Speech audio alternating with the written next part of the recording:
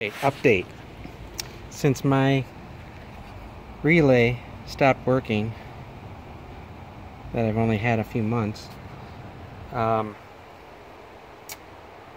installed, instead of messing with it right now, I don't really have time, I just went ahead and installed a shut-off.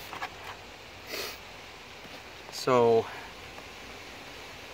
the relay was charging these batteries back here, but it was also not closing, and it was discharging the batteries.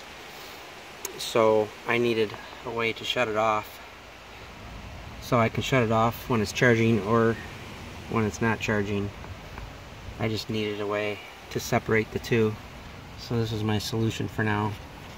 So solar should be coming Monday, and then I'll have that hooked up to this, and I'll have a separate way to charge. So it's kind of disappointing that this relay stopped working. I may get it to work at some point. I don't know if it's just... at first I thought it was a bad ground, but everything looks good, so I'll tinker with it another time. At least now I don't have to worry about it discharging my house batteries. So stay tuned.